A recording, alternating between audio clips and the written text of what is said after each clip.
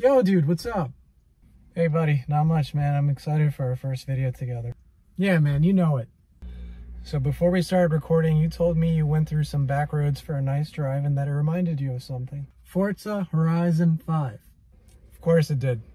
That addiction to all things gearhead just follows you everywhere. You've played it, right? Because otherwise nothing I say is going to make any sense. Yeah, of course, although I probably haven't sunk in as much time into it as you have.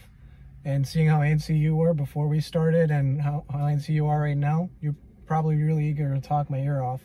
And I mean, I loved it, to be sure. Yeah, it was pretty much a virtual vacation in Mexico. The game's absolutely beautiful. One of the first things I noticed early on was that Playground added a feature where you can rev your car's engine while you're in the garage. And it's neat because the sound changes as you slowly apply upgrades to your car. Of course, it sounds the best when you slap an anti-lag system onto it, because then you get that really cool backfire. Now, in the past, other games from other franchises, they've had that feature where you can rev your car in the garage. But it's nice that Playground's added it to Forza Horizon, which is, you know, their baby. And it's such a popular game, so it's nice to see it in there now. Right on, man. I'm really glad you had fun with that. Now, let's be honest here. Did you try it with an electric car too? Dude, this is our first video together. I don't know why you have to try and ruin the fun. Anyway, once you get on the road, the depth of the engine sounds is much more realistic than before and matches up more closely with the real-life counterparts as well. And just as importantly, vehicle dynamics match up with the behaviors from the real world much more closely. No, I'm glad to hear that. That's awesome. And it's amazing to me how much racing games have evolved over the years.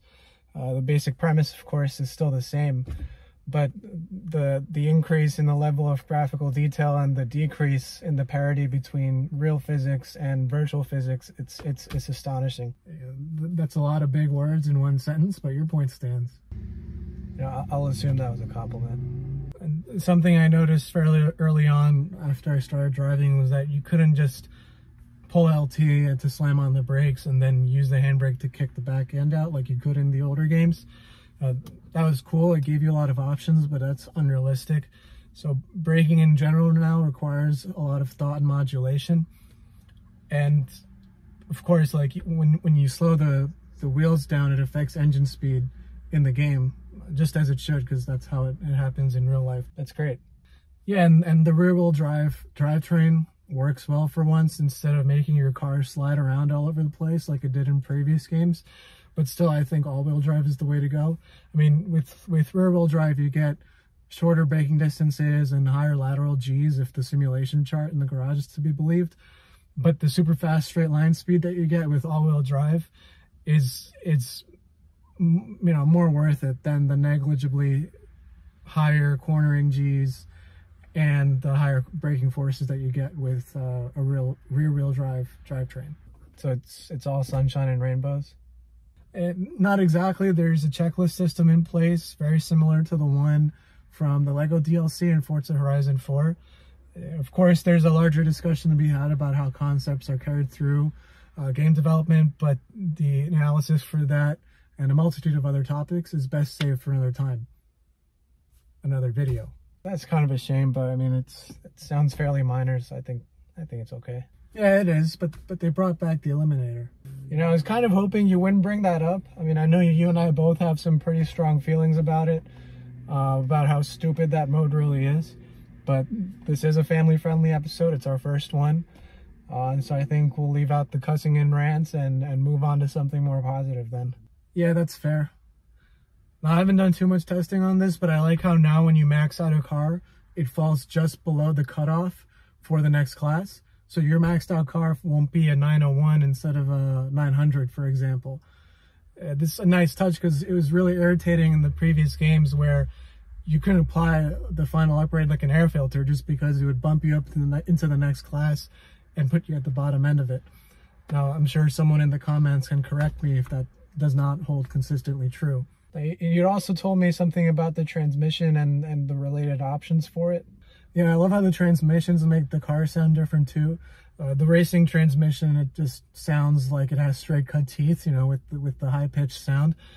And of course the drift transmission is just badass. But having played around with it, I think it's best to use it in just off-road cars.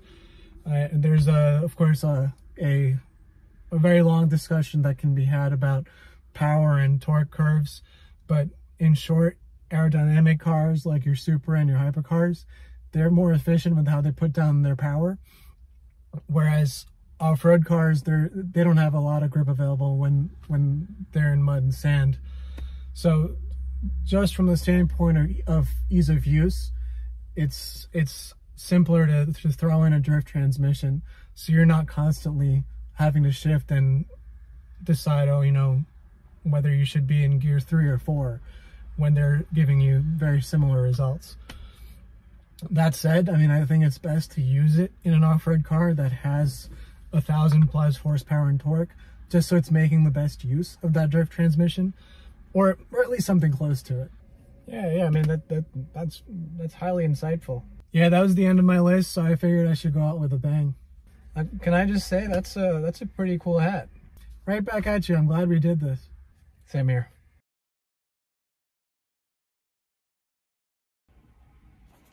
Hey there, thanks so much for watching. It's just a new concept that I, or maybe we, are screwing around with. You know, just like any other new idea, it's going to evolve over time and get better. But I'll stop here for now. I hope you enjoyed watching it. If you have any thoughts or suggestions, please feel free to leave them for me below. And I'll see you in the next one then. Or rather, we'll see you in the next one. So, take care. Excited for our first video. Damn. I was so close. Yes, got it. That's not gonna look good. Behaviors. Yeah. I don't know what I was gonna say next, so I don't like that. Bring brack. Bring brack. Alright, I think that's enough.